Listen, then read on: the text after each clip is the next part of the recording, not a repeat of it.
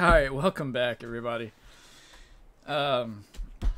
Today's video is going to be about wargaming and their micro patches. It's going to feature the Skoda T50 though, because yeah, I only need 10,000 XP to get to the TBP. So I'm going to feature the Skoda T50 in this video and talk about the recent update to the game 1.14.1, which was introduced entirely just to bring back front lines and buff the Type 59.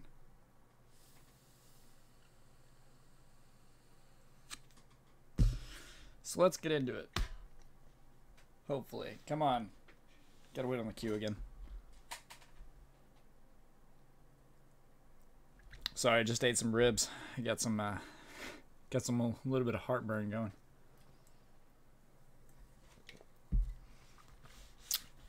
Nines on Tundra, awesome. Okay. Oh, we see a couple of new buff tanks on the enemy team, or one, I should say, and none on our team. It's almost like they didn't buff the tanks enough. So the buffs I'm talking about are the minimalist buff they gave to the tier 10 121.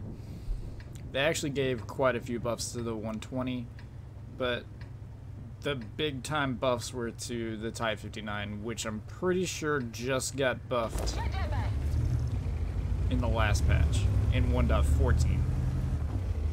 So I'm not a big fan of Wargaming making these micro patches to bring back stuff like Frontline and other things such as buffs to individual tanks. I think that's rather dumb.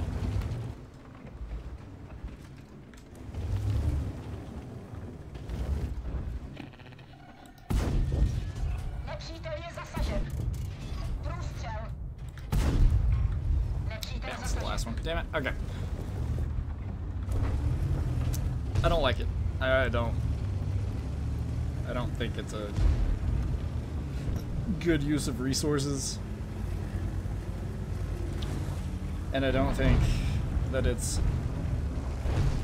as exciting for the players to get these micro updates with minimal changes to the game that aren't going to affect the meta whatsoever, and just throw them in all just randomly.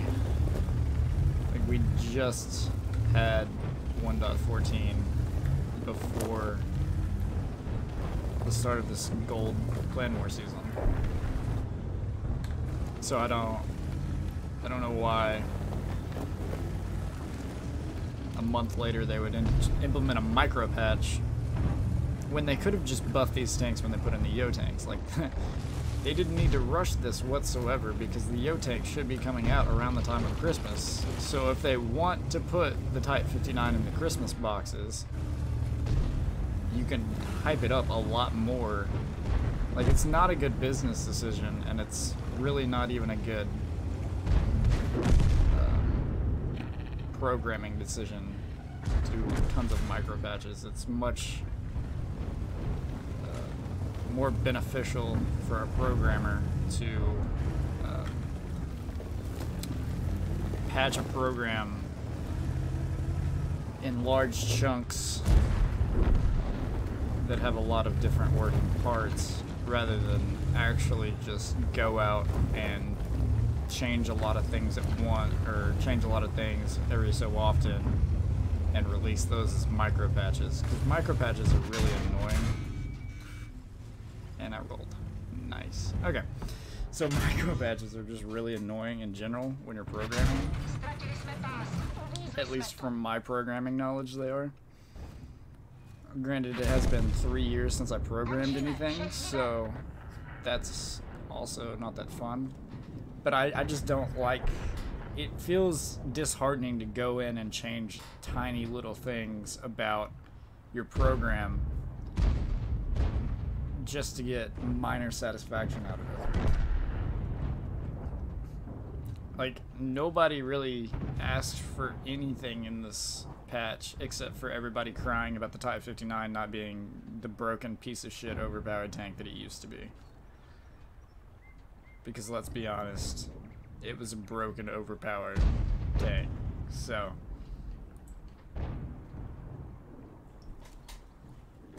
way back in the day.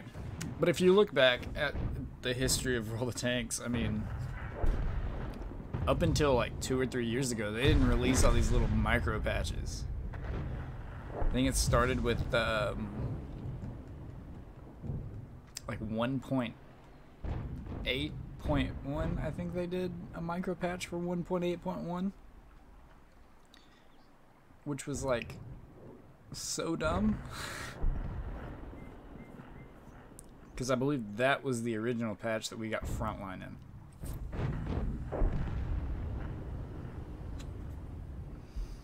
Which is my least favorite game mode that they've ever released. So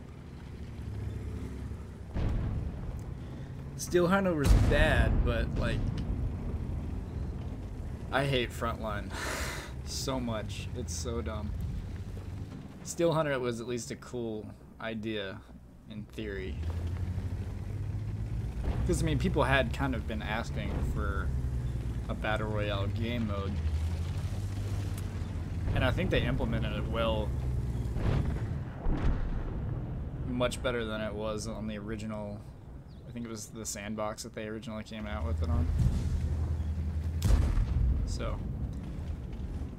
what are we going to see in 1.15 that's just going to, like, make that a major update versus this being a minor update?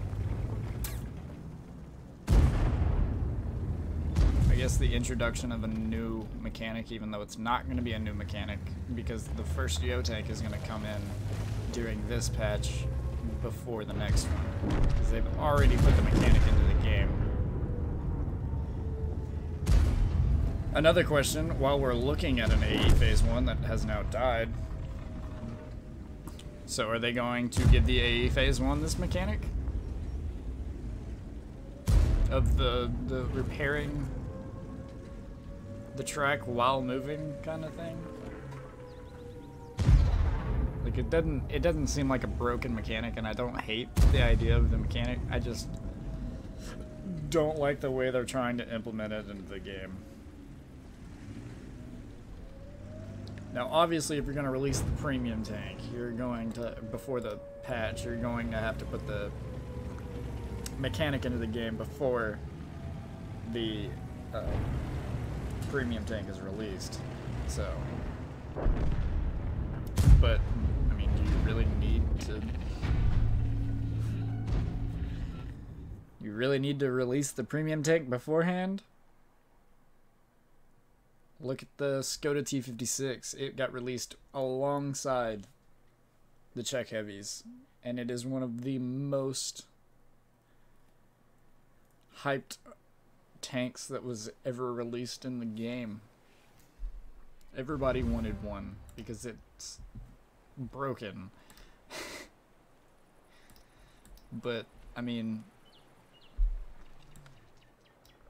it's a terrible strategy by Wargaming, I think, to do all these micro patches, and I think they should just go back to the old way they used to do it, where they used to just give big patches over time. Like, make sure the patches are perfectly good and balanced before you actually start changing tanks around. Now we got 10s on Ruinberg with one Chinese medium tank in the game.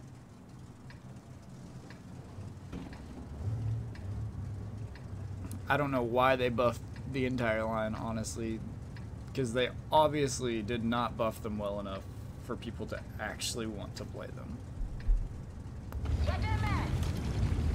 And when you look at the Chinese heavy or Chinese medium tanks, most of them have 5 or less degrees of gun depression. So why would you want to play a tank with no gun depression in a game that is now 100% about having 10 degrees of gun depression and an impenetrable turret?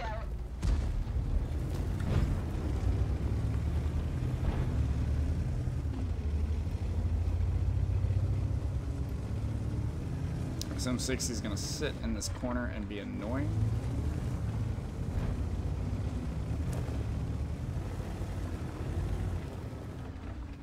Outstanding.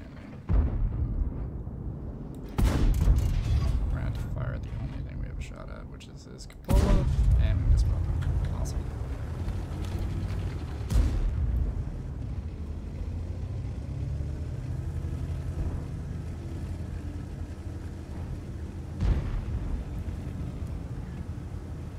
No, I'm running because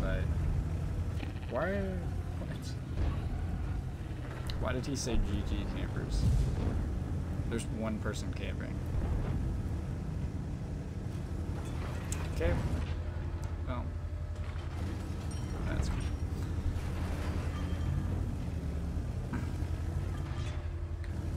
So, anyway, there's my rant on the Chinese medium tank quote-unquote buffs. I mean, they're buffs, but they're worthless buffs that really aren't gonna change anything about the game or the fact that nobody wants to play the Chinese mediums. So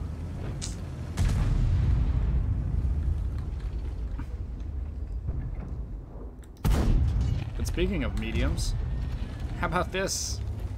We're playing a medium. It's not Chinese. Because I don't hate myself.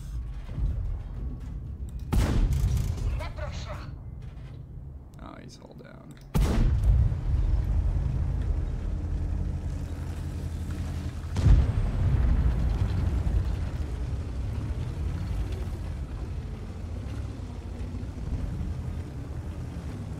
Love how he high rolls. Love how they always high roll. There we go. So anyway, let's go to 250. Czechoslovakian tier 9 medium tank with a 3-shot 100mm. Yep. Autoloader with 320 alpha and a clip potential of 960. Which this leopard is probably going to figure out is painful to be shot by. Oh, yes, it is. Oh, no. Oh, no. Oh, no.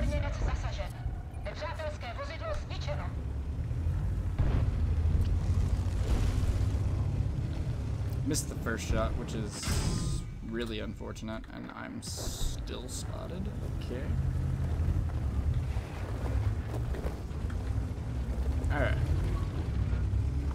Now we shouldn't be spotted anymore.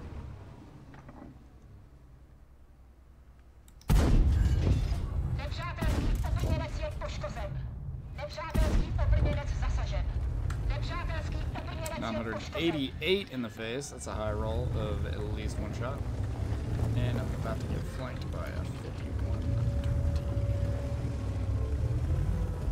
So what we have to do here is we gotta get safe. Just gonna hold down the fire button and hope I can get more than one shot out. Oh well. So anyway, let's go to T50. I love it. It's actually really fun to play. But you know what I don't love? Wargaming's patching mechanic. Or Wargaming's patching scheduling, I guess, is what I'm gonna call it. It just doesn't make any sense to me. But, I mean, they have all the power. It's their game. I guess they can do what they want, but I would prefer it if they didn't patch the game so poorly. I mean, was anybody excited for this patch, honestly? Other than the people who, like, swear by the Type 59 that it's always going to be the best premium tank in the game. Like, yes, I would want a Type 59 just to have a Type 59 because I like to have tanks. Lots and lots of tanks. And the Type 59 would fit my playstyle slightly.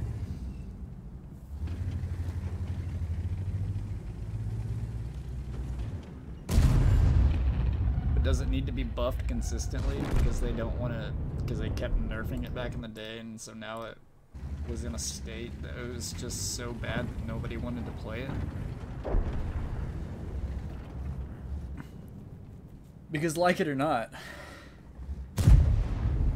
they nerfed it and it was balanced, and then it got power creeps. Whoa, somebody firing an actual non-stun round out of an arty? What? Who would do such a thing? That's so stupid.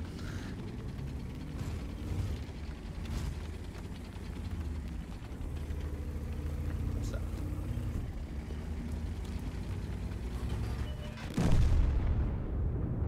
Anyway, I don't think it was a good move on Wargaming's part. This video is gonna suck, but I don't really care that much. I'm more just pissed that we don't have the massive patches with tons of vehicle changes or statistic changes that would cause changes in the meta. You know, like maybe nerfing the chieftain. That'd be good. Or fuck, just release it in a Clan Wars soon.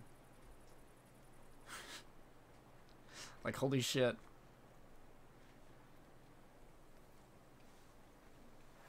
It's like the only people who have a chieftain are the ones who got it originally, or the ones who just had so many bonds over the last 2 years that they were able to afford getting a chieftain.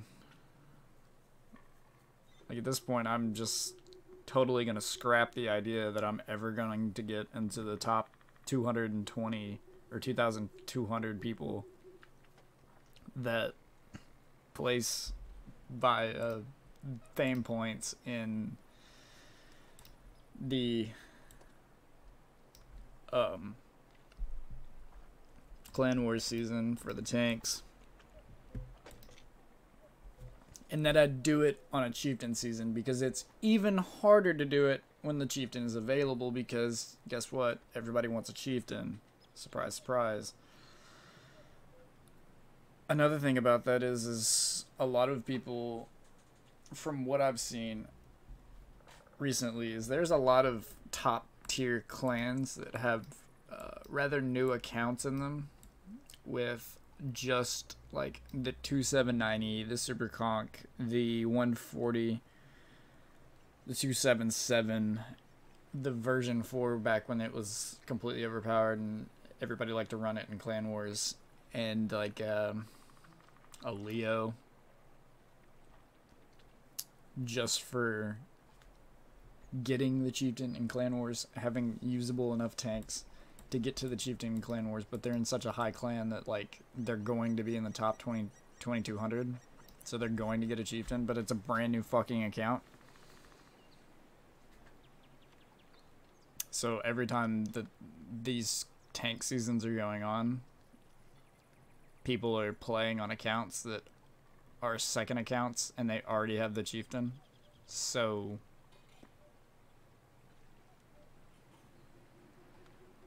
gotta get a chieftain on my reroll, you know? There's a bigger problem in this game than just micro patches and shitty Chinese medium tanks that nobody wants to play. But as long as Wargaming's making $50 off of every premium tank they sell, we're fucking $90 in the case of the tier 9 premium tanks that they are now releasing. We're never going to get back to the way the game was 4 years ago, when there wasn't this massive gun depression meta where you have to have 10 degrees of gun depression and a fast tank with a small or impenetrable turret. It's just ridiculous, honestly. So anyway, there's my rant. I'm gonna go get the TVP now, because, you know, I only need like 8,000 experience to get it. And I'll see you guys next time.